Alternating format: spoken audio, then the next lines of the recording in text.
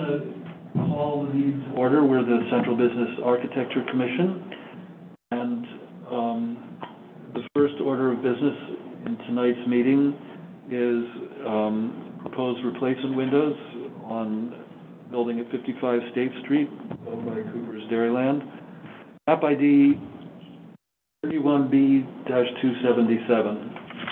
And Rich is probably going to make a presentation for us. And I'm going to ask you to come up to the podium there. And the mics are very directional, so speak directly into the microphone. Everybody will hear you. I'm Richard Cooper. Point the microphone more towards your mouth and... Let me turn it on first. Oh, yes, that would help. Is it green? Yeah.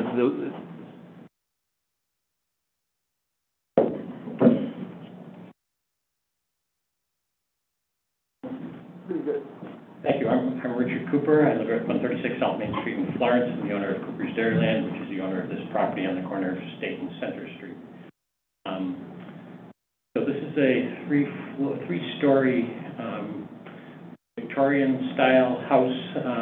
We think it was built in somewhere between 1860 and 1880. It currently has 4 occupants, all commercial space, one on the first floor, 2 on the second, 1 on the third floor, professional offices.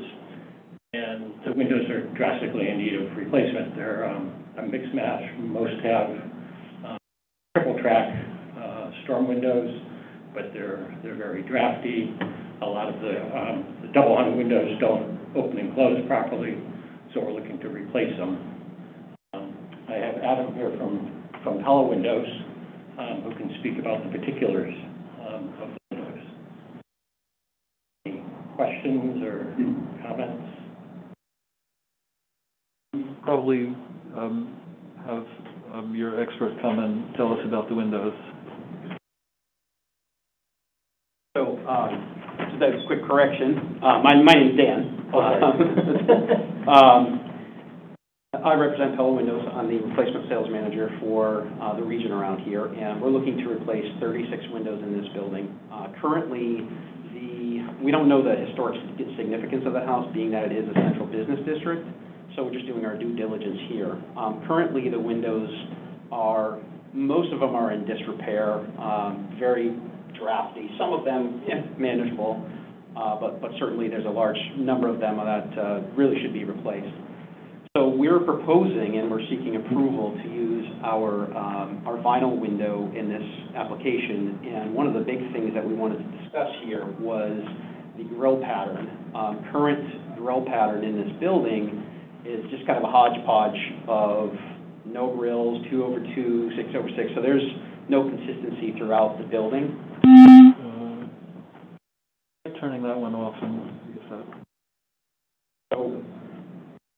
So we are in addition to the grill I'm going to show you in a second here, we're looking to make things consistent throughout the building, just so that there's that room. And the proposal is to actually use a grill between the glass, which is this one right here. It's very common for a replacement window, zero maintenance, and it still maintains the integrity of the energy efficiency, actually exceeds energy efficiency, so it'll definitely tighten up the house, lowering its energy costs and whatnot. So we would seek approval for this specific grill pattern, grill style. They would vary window to window, 6/6, 4/4 for the smaller ones, but it would be this vinyl window, upper sash, lower sash.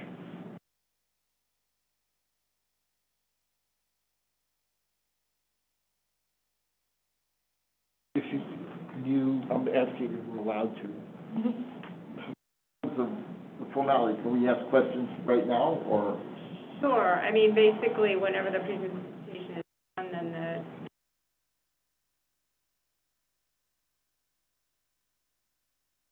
the question, go ahead. Well, first of all, are you speaking to the mic? Yeah.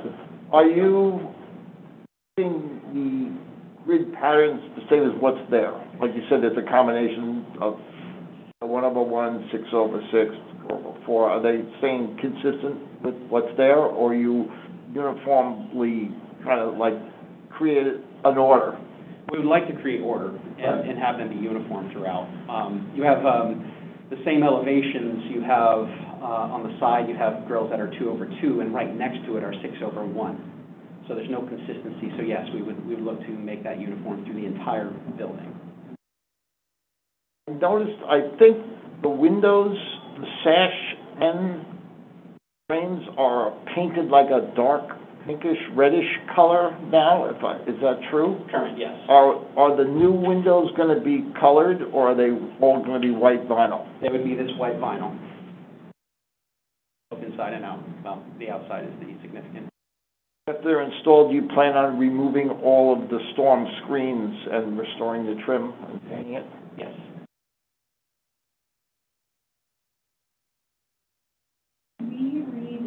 Carolyn's recommendations on the...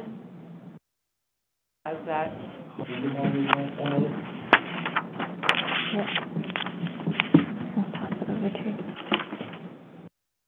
it all of that, or So, I thought it shall was just a blurb? You want me to read them, or do you want to just look at Is them? that, actually, can I do that again? I thought,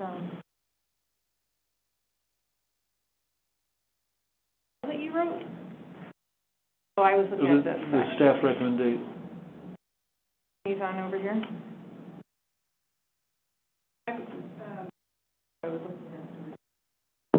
Yeah, that's just a summary of what they're interested in doing, and then there is a provision for guidelines for approving something that's sort of outside of the guidelines if they can meet those standards in that. So I didn't make a formal recommendation for you all because I think it would be important for you all to evaluate that and sort of think about the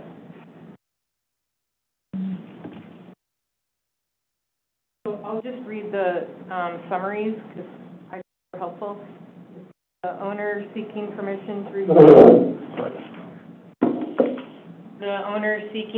permission to replace the original windows with divided lights with vinyl-clad windows that have flat grills between the glass. So that's the difference. You know, we have the depth, and now it's going to be the flat grills inside. So, you know, it's easy cleaning and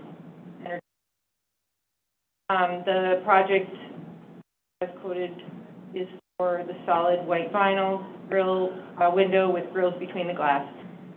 Mr. Cooper, along with Pella Windows, are seeking approval. And let me read this other one really quick.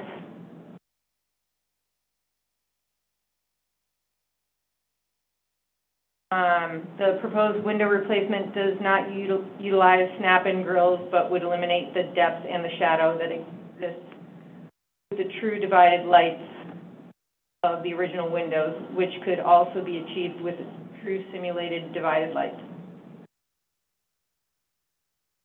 What does that mean?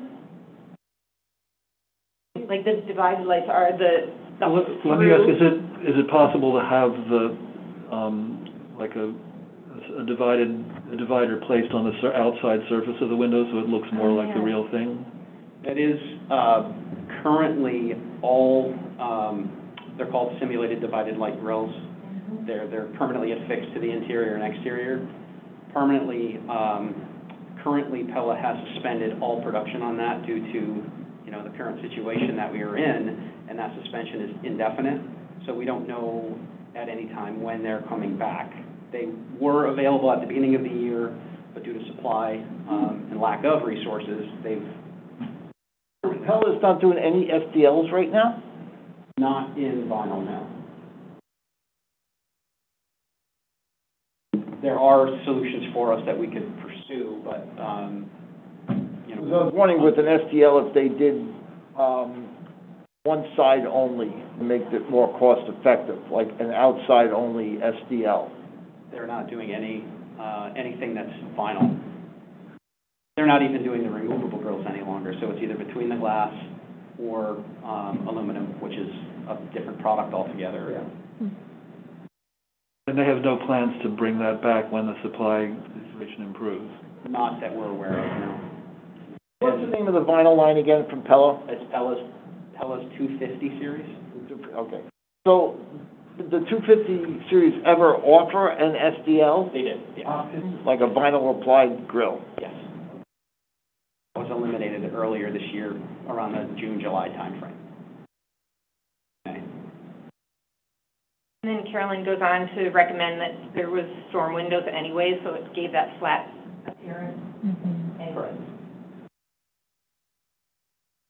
There's some other product that you make that does have divided lights that are on the surface? There is other products that we make. It would be switching to a completely different line altogether, and the cost increase is significant, nearly double what the project is right now. From an economics standpoint, this is the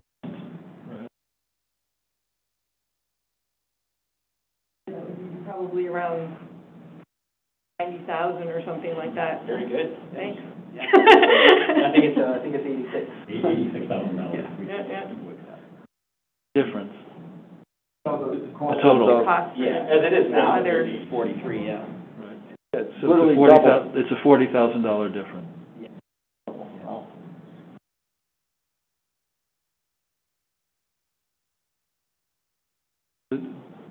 Do any of you have any other questions? Yes, as the newest member, I have a question about, is there any sort of precedent for this? I'm sorry? Is there any sort of precedent for this situation? Have you guys made any decisions about window replacements recently that are similar to this?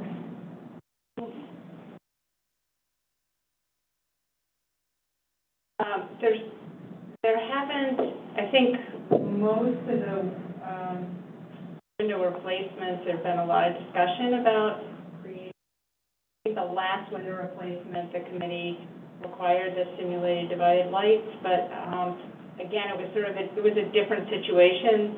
I think there were fewer windows. It was also, I think it was also a city building, I believe.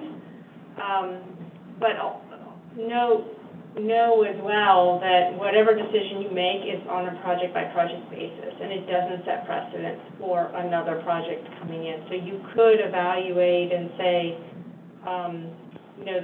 the financial circumstances, or if there are other burdens that the applicant has in trying to restore or renovate a building and make it more energy efficient. Does it have a negative impact on which is what those paragraphs in the guidelines are really speaking to, is allowing the flexibility for the committee if there's information presented for a very specific case in which it might make sense to not hold strictly.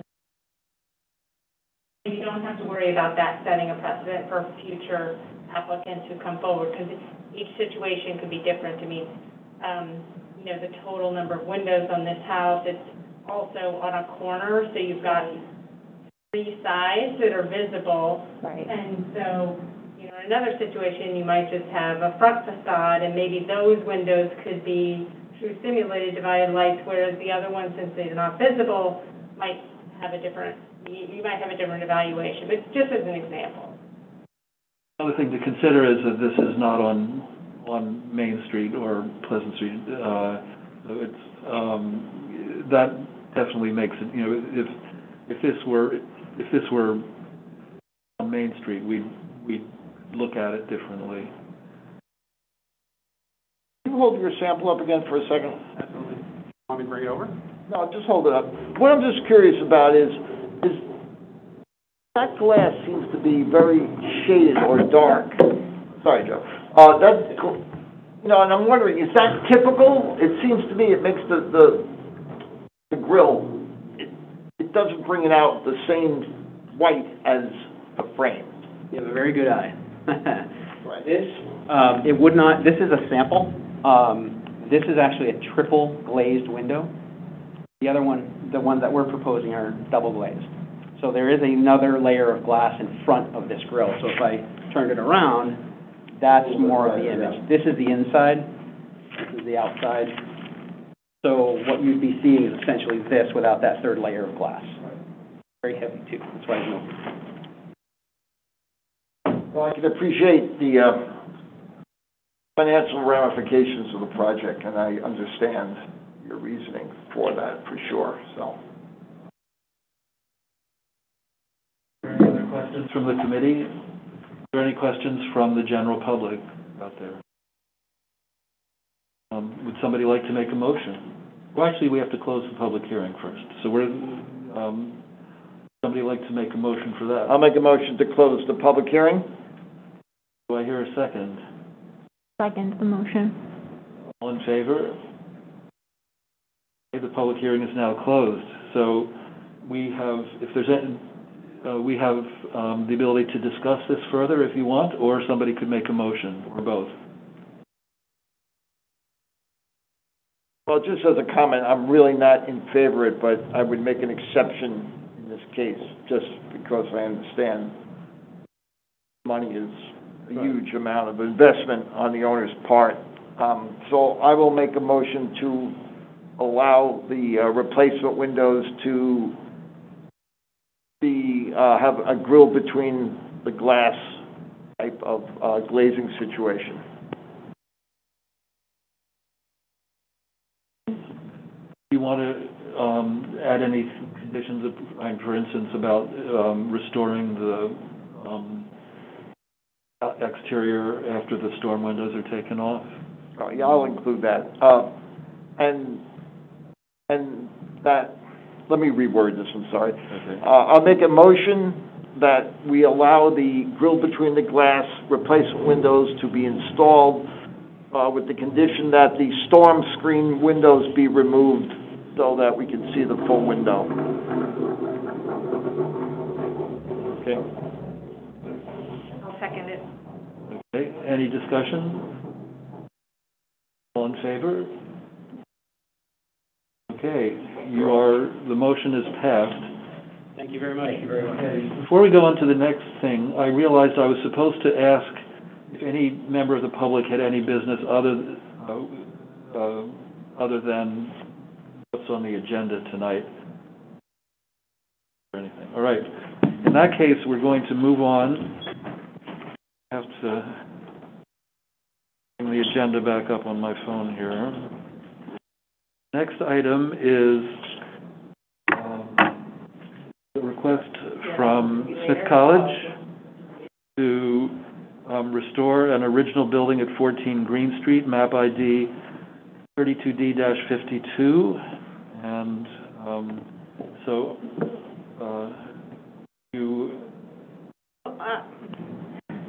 sorry. I should explain for everyone, because this is not typical of what your review. So this is not actually a posted public hearing. The request is to come in under an exemption, which is allowed through staff review or chair. So previously, in other scenarios, there's a section of ordinance that allows the restoration of a building to its original character if there isn't any thing changing from the historic element of that. And certainly when it's not visible from the street, that's easy. Staff can make that determination. In this case, there's a bump out that's on the back of this building. A portion of it, if you're standing just in the right angle on West Street, you can see the side, because it's a bump out that was put in the back afterwards. It's not part of the original building. But the owner, which is Smith College, wants to restore the building after this fire, but not pull that addition off and not put it back. And so the question is this exempt from review, meaning, you don't have to have a full public hearing. And so since we don't have a firm, since you all did not create a subcommittee or designate someone other than the chair to review this, I just listed it on this agenda tonight. So the question before you is, do you think this falls under the exemption? If it does, then the applicant can go on their merry way. If you don't think it falls under the exemption and you want it to be formally submitted as an application, then you would give that notice to the applicant, and then they come back and they formally notice. We send out the public hearing notice. They come back on a scheduled public hearing. Okay. Thank you for clarifying that. I guess we should discuss that. Anybody have, anybody want to? I don't think it's relevant. I mean, well, first of all, I don't quite understand this photograph. How much are you removing of this bump out? The entire thing. In the But back. when I'm looking at this photo, it doesn't read, I don't quite understand. I'll show you, there was a recent picture that. My name is Tom Hartman. I can share that. Is it like part of the build, like a room, or is it just? Carolyn G.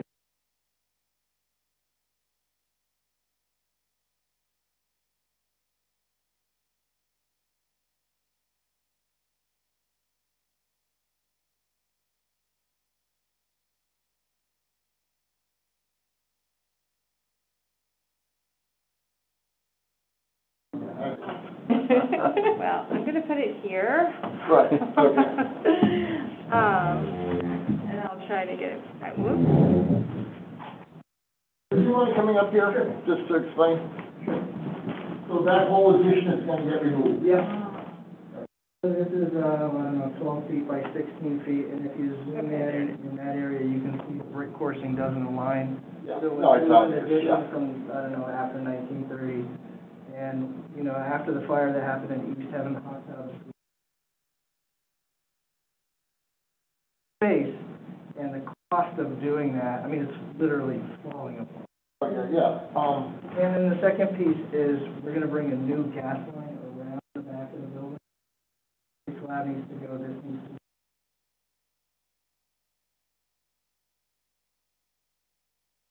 So they don't actually want that extra space. So how come going back in that? No. Hold on. Okay. Just curious.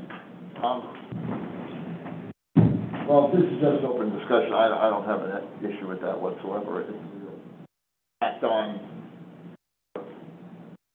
Right, It's almost it's not affecting unnoticeable the anyway. front Yeah. facade. If they were to put an addition on in the future, that would be a separate thing.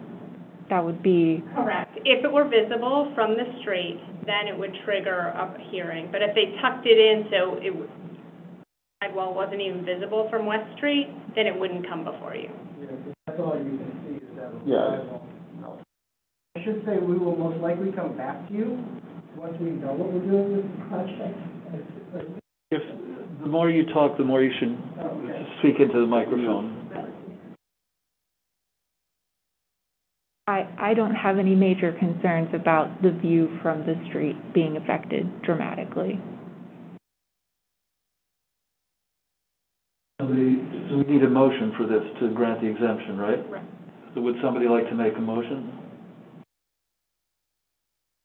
I'll make a motion that we grant the exemption, I'm sorry, to allow this, addition to be removed from the building.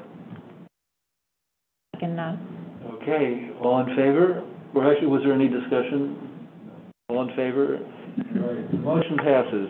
Congratulations. Thing to do. And we have one final piece of business. That is the, O'Connell developers have requested another 60-day extension to the, hearing, on St. John Cantius Church. I should say continuation. They requested another 60-day continuation. So that would mean they would come back before us in January, our January meeting. Correct. So, your January meeting is January 4th, so you could move to continue the hearing at 6:30. 60 days is a little bit beyond that, but of course, you know, it's either here or there. It's essentially a couple of months, and that puts you in January. So you could do that. You could according to the request, but you would have to do it to a date and time. Somebody like to make a motion? I think what the motion would be.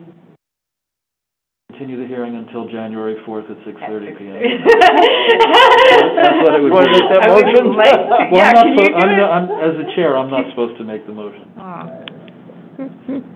I would like to make a motion to continue the hearing to January 2nd, 4th at 6. Is there a second for this I'll motion? second the motion. Is there any discussion? All in favor? Okay. Do we need to go over any minutes or anything like that? I don't think I got them out the door to you, so no. In that case, And that's all we have. I would entertain a motion to adjourn. Sorry, I beat you, Emily. Totally fine. All in favor?